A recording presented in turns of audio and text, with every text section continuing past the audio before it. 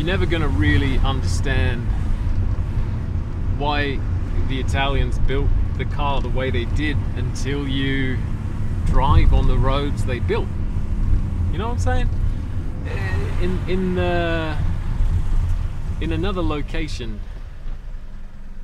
this this car would be too small, the suspension would be too soft, whatever it might be. But here, it's perfect. They made a car for Italian roads, and to be fair, some of the roads here in Switzerland are the same way. You know, they've got an old road system. These small cars are the only ones that you can really drive comfortably. Yes, for sure, you can get bigger cars down here with with courage, but not with ease. And that is what they were going for when they built this little one. Now, I'm going to head down to the woods, and I'm going to squeeze down this road here, which is ever so tiny, with the camera mount on the side, honestly. Anywho, all good. Panda, given its diminutive size, does indeed squeeze through okay. Oof, this bit coming up, my goodness. That mirror is on the edge, and that camera is on the other edge. Why do I do this stuff? I have no idea. I hope it is. I hope this is all mildly interesting to you. Anyway, more of a camera test than actually telling a story today.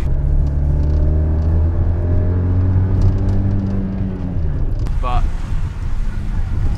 as we're here, I thought, you know what? Why don't we go down to the woods?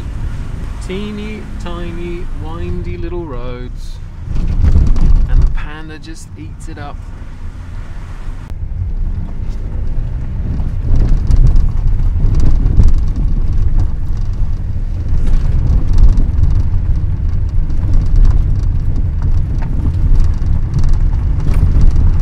So these are the roads around my village in the woods. Nice trails off down the left there, and back up onto the pavement towards the village now.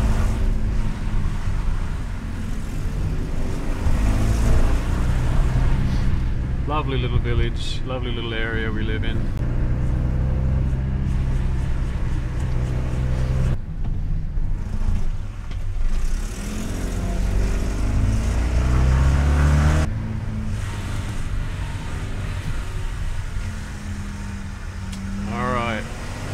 These are the narrow little alleyways I was talking about before. We can probably get a better idea now.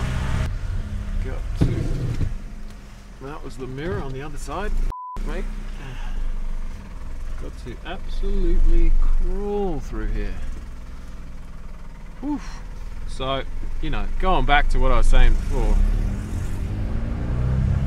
the size of this thing is key. When you start pissing about with roads like this, the size is everything. And that's why we had such a small choice. Talking about, you know, what we had on the table when we decided that, okay, we need a runabout. We need it to be small, but we've got this want, not quite a need, just a want for a good all-wheel drive system. You know, it's not too much to ask, we didn't think, but these days cars are getting bigger and bigger, and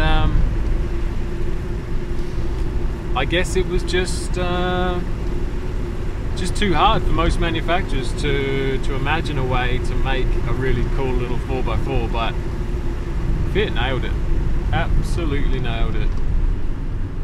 Maybe not the looks, that's it's definitely up for debate, but in terms of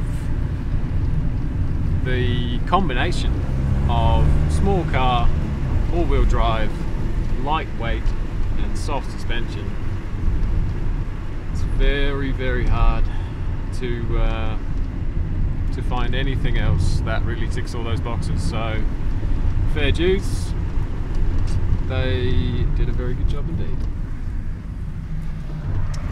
Now we're going to spin back up.